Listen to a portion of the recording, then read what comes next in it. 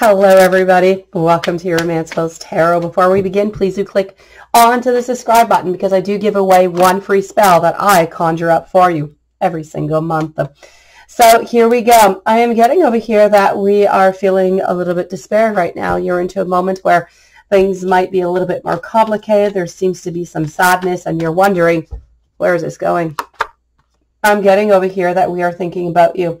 I'm also getting just the most beautiful card because when you do think about it, this is about wishes that are coming on true. So happiness is going to be coming back into your life after this period of sadness. It's going to be important to have that communication so it does not come back. But ultimately speaking, where's the future of this relationship?